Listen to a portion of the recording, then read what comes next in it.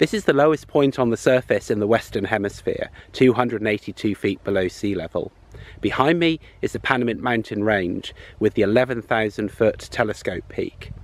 This is the driest place in North America, averaging less than 2 inches of rain per year, with some years seeing none at all. This is also where the record was set for the hottest temperature recorded on Earth, at 56 degrees Celsius and 134 degrees Fahrenheit in 1913. This is a land of extremes. This is Death Valley. Located along the eastern boundary of California, Death Valley National Park dates back to 1933 when it was created as a national monument, being upgraded to full park status as recently as 1994. Death Valley is a basin that bottoms out 282 feet below sea level at Badwater Basin, one of several salt pans in the valley. Death Valley sits in the rain shadow of 4 mountain ranges that sit between it and the Pacific Ocean. Its low base and high steep-sided mountain walls form what is effectively a convection oven, trapping the sun's heat in the air within the valley. The temperature varies throughout the year, with pleasant winters and unbearably hot summers. However, despite the ominous name and the extreme conditions, there is life here. These tiny pupfish are adapted to the salty water here at Salt Creek. The park is also home to a variety of birds, reptiles, insects, and even mammals.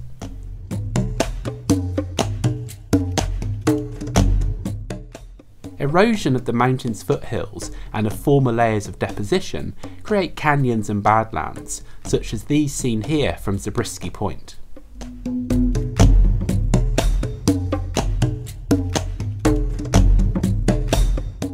And down in those badlands we find this, Golden Canyon, one of the most popular trails in the park. Golden Canyon tells the story of the constant change in Death Valley. These tilted conglomerate layers were once an alluvial fan, material washed out of a canyon and into the valley. Uplift and erosion have once again exposed these rocks. Believe it or not, there used to be a road into this canyon, and we can actually see the remains of the asphalt here, which was destroyed by flash floods in 1976. This is a reminder of the power of rainwater to shape landscape. Hiking here on a sunny day in winter is generally safe and pleasant. However, this is not somewhere I'd want to be during or after a storm. I'm following down along a drainage that will eventually find its way into Death Valley, which is of course where, when they have the flash floods, the occasional storm, this is where all of the deposits are carried down to grow those alluvial fans that we see down in the valley.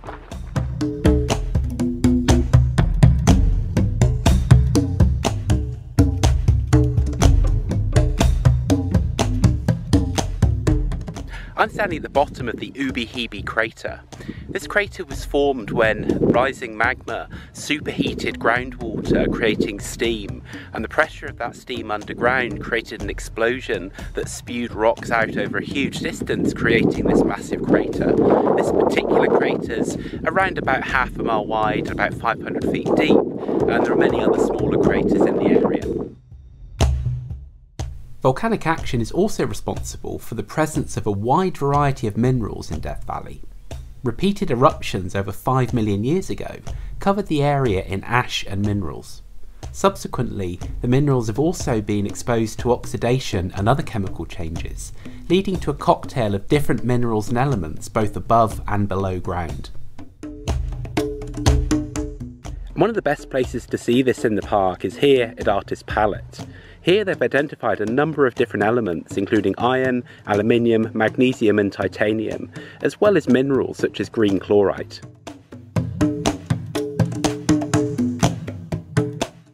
The minerals from volcanic activity, as well as those washed into the basin and left in concentrated form as water evaporates, have meant that Death Valley became an important mining centre, especially for borax.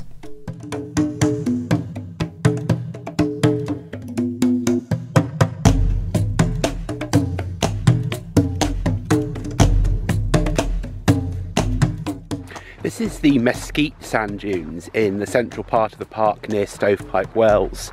It's just after sunrise and there's an absolutely beautiful light over the sand this morning.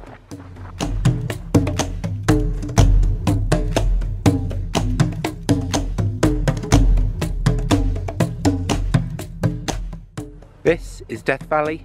Farewell.